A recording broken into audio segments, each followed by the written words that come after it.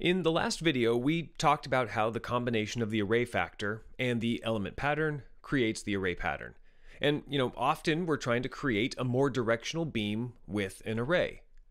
Now, in this video, I want to talk about how we actually have more control over the shape of the beam than just adding additional elements or adjusting the position and orientation of those elements. We can also adjust the gain of the signal to each element and apply phase unevenly to each element, and that gives us a lot more flexibility in beamforming. Plus, with the advances in fast analog to digital converters, we can have full digital control over each individual element, which opens up the possibility of adaptive beamforming, which is pretty cool. I'm Brian, and welcome to a MATLAB Tech Talk. Before we get into beamforming, I first want to talk about why we might need more control over how we form the beam than what we just covered in the last video. We know we can form a really sharp beam with an array. In general, the more elements in the array, the sharper the main lobe of the beam.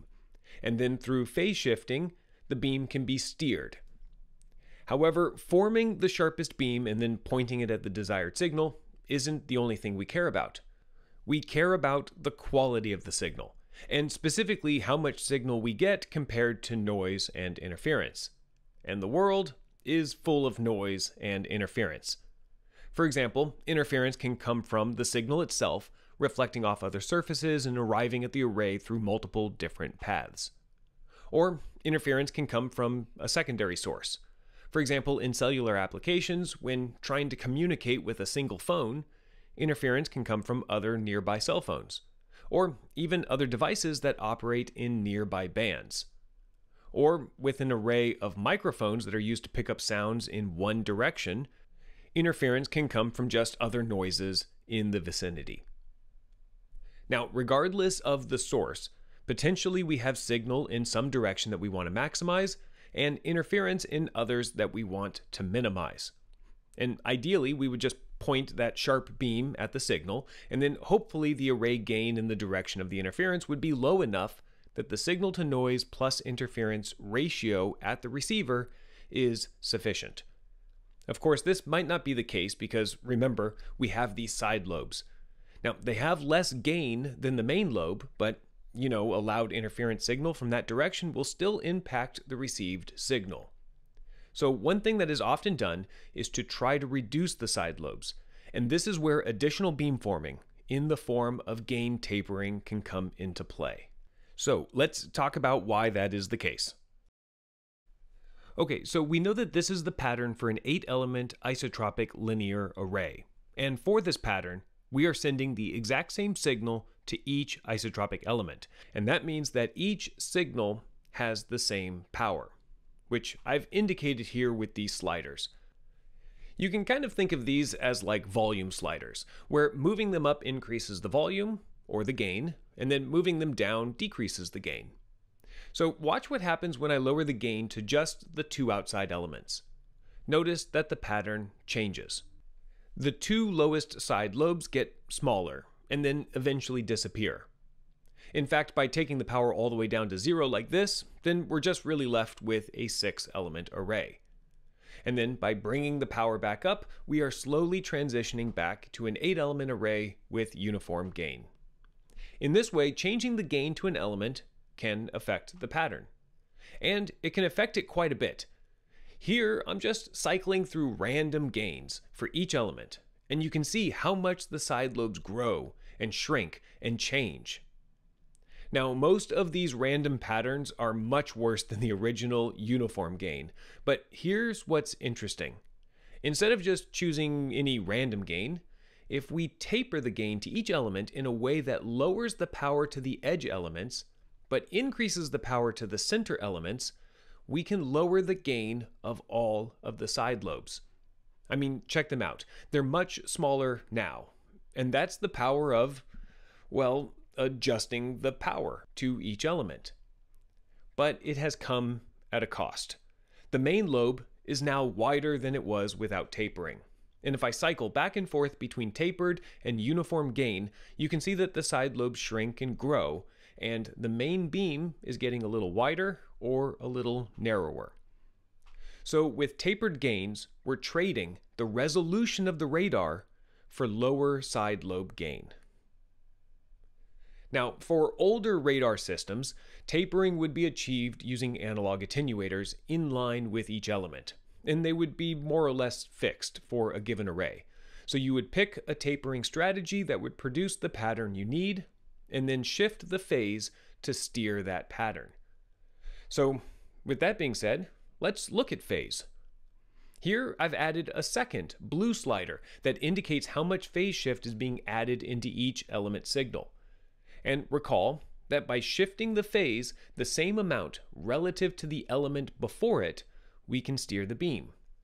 And phase shifting like this, at least for narrowband systems, could be achieved by delaying the signal to each element and then summing them all up, a so-called delay and sum approach. But just like with gain, we aren't limited to regular spacing of phase shifts. We can apply any arbitrary phase shift to each element separately. For example, these are a bunch of different random phase shifts. And so you can see how much this also affects the pattern. And now that modern beam scanning radar have full digital control over the signal to each element, both the phase and gain can be manipulated digitally, giving us the ability to pick any gain and any phase shift that we want to each element. But once again, most combinations of random gains and phases produce probably an undesired pattern. But the important thing here is that we have the capability of choosing these combinations, and that is powerful for beamforming. Now, the way we define these gains and phases, at least mathematically, is with a weight vector. And to understand what this is, let's look at the gain and phase slider. Instead of a left, right, up, down slider system like I've drawn here, let's say we represent gain and phase on a complex plane with a phasor. So here, a value of 1 plus 0j corresponds to a gain of 1, which is the length, and a phase of 0 degrees, which is the angle. So I can increase the gain to 1.5 with this complex number. And I could change the phase to pi radians, or any combination of these two. So now if we zoom back out, we have 8 complex numbers representing the gain and phase for each of the elements in our array. And finally, these numbers all packaged together are the weights for the array. They represent the unique gain and phase that is applied to each element. All right, cool. So we have this ability to form a beam through these weights. But the question is, how do we choose them? Well, with a conventional beamformer, it's usually set up with a gain taper to control the side lobes, and then the phase is shifted to steer the beam, exactly what I'm showing here. In this way, we form a sharp beam, and then we steer it towards the direction desired, regardless of what other interferences exist in the environment. But in contrast to the conventional approach, we can also use an optimization algorithm to adjust the weights based on the statistics of the received data. That is, we can calculate the weights that will produce some optimal pattern given the actual environment. And this is adaptive beamforming.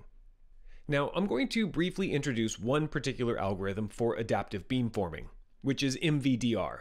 But there are many others, and I've left links to some of them below if you'd like to learn more about different adaptive strategies. All right, so for this example, let's say that we have this 8-element linear array, like we've had through this whole video, and there's a signal coming in from this direction, which the array is trying to pick up. So obviously we've pointed the highest gain portion of the main lobe right at the signal. But let's say that within the environment, there's another source coming from this direction that's producing some interference. The interference is right at the highest gain of one of the side lobes, and perhaps we want to do something about this. And we know that we can manipulate the shape of the pattern even further by adjusting both gain and phase. So how can we adjust the weights to minimize this interference? Well, if all we're trying to do is minimize the total power in the received data, then the optimal gains are just zeros across the board. I mean, if nothing is getting through, then there is no interference, and the problem is solved.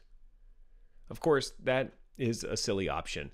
We're not just trying to optimize for lower interference, we also have a constraint, in that we want to maintain the same gain in the direction of the signal. That is, we want to minimize power variance, but not distort the signal. And this is the idea behind the minimum variance distortionless response adaptive beamformer, or MVDR. With MVDR, we have to give the algorithm two things. We need to give it the received signal at the array so that it has an idea of the total power that it's trying to minimize, and we have to tell it where we want a distortionless response. That is, we have to give it the angle of arrival for the signal so that it constrains the algorithm to maintain the gain in that direction. So this is a classic constrained optimization problem. We want to optimize the weights such that the total received power is minimized, but with the constraint that power in the direction of the signal is maintained. And graphically, this is what we're looking for. We want to manipulate the weights in such a way that changes the gain everywhere except in the direction of the signal. But the minimum variance part comes from the fact that we want the lowest total power at the receiver. Now in this case, since the interference is only coming from a single direction, the lowest total power means dropping the gain in the direction of the interference only. All of the other directions don't contribute to the total power, since nothing is coming in from those angles. So we actually have a lot of room to play with here. Now, I've linked to a page that walks through the details of the mathematics of this algorithm if you're curious. But for this video, I'm going to use MVDR Beamformer, which packages that optimization algorithm up into a simple MATLAB function. All right, so we need a few things for this function to work, like the environment, the direction of the signal, and the array specifics. And so to set the environment with the signal and the interference, I just loosely followed the example called nulling with LCMV Beamformer, which I've linked to below. In this example, we set up a signal from one direction and interference from another direction and build the received data. And now here is where I'm going to use that data to calculate the weights with this simple script. I'm creating an MVDR beamformer for my 8-element isotropic array, and I'm telling it the direction of the signal, which I know. And now here's where I'm calculating the optimal gains given the received data, which has both the signal and the interference in it. And this is the resulting weight matrix, which, by the way, corresponds to these phases and these gains for each of the 8 elements. And now if I go back to our array pattern and put that weight matrix in, we can see the result. And as expected, there's a really deep null right at the interference. Now, there is more gain in these other directions, but again, we don't care about that since there is no power coming in from that way. If we later find out that there is another interference source from those directions, well, we can just update the environment data and then rerun MVDR to find new optimal weights that will minimize all of the different interferences together. In this way, MVDR allows the beamformer to adapt to a changing environment. All right, so that was a quick introduction to beamforming, and I recommend checking out the examples that I left links to in the description below if you want to learn more. In the next video, we're going to talk about some of the modern applications of beamforming and scanning arrays. So if you don't want to miss that or any other future Tech Talk videos, don't forget to subscribe to this channel. Also, if you want to check out my channel, Control System Lectures, you can find more control theory topics there as well. Thanks for watching, and I'll see you next time.